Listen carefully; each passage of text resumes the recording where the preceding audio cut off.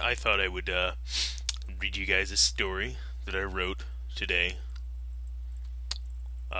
So this is about a horse. This is a story about a horse.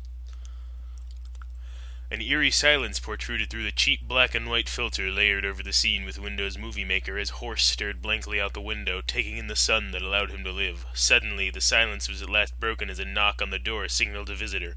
Horse beckoned the visitor in with his mind, the door slowly opening as Constable Crunch Buttsteak entered the room, a flask of his world-famous Buttsteak brand ale in his hand. Horse turned his head and looked in discontent, for ale would not nurture him. "I'm sorry, Horse, it is not time for your daily watering yet," Crunch reassured. "It has only been a few hours since the last one." Horse knocked his desk over in a steaming rage of 10,000 suns that could have powered 10 cities for 800 years. "Oh, and one other thing," Crunch said as he placed a file on Horse's now utterly annihilated desk. Horse neighed in excitement.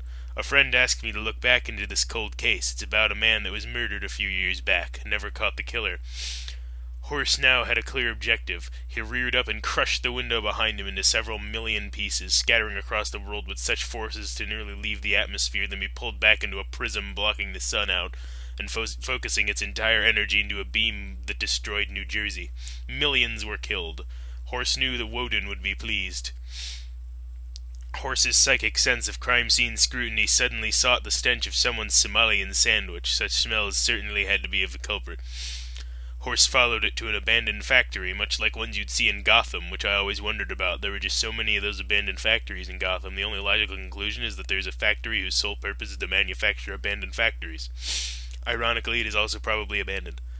Upon entry, the door closed behind a Horse, and a quiet once again creeped over the earth, much like how Herman Cain attempts to grasp the election.